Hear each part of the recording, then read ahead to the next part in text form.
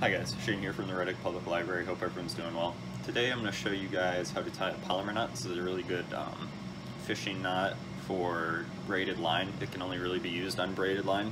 So for the purpose of the video, I just bent this hook, made it look like a fish hook, and then I just got some string, but this will work just fine for demonstration purposes so you guys can see. So what you're going to do, your first step is you're going to double over your line.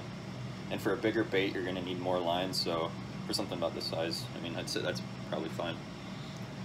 So you're going to double your line over like so, and you're going to go down to the end of it, and you're going to pinch it, and then you're going to put it through the eye of your hook. And then you're going to slide your hook down about halfway between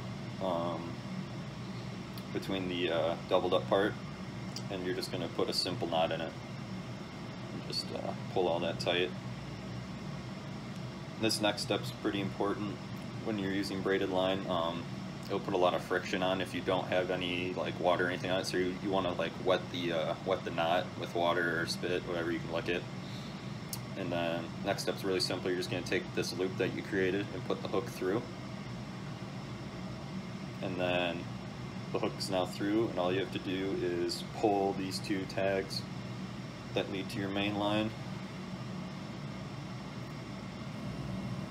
And you got your knot.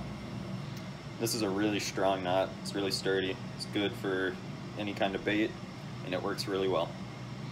Thank you guys for watching. I hope you have a good day. Bye.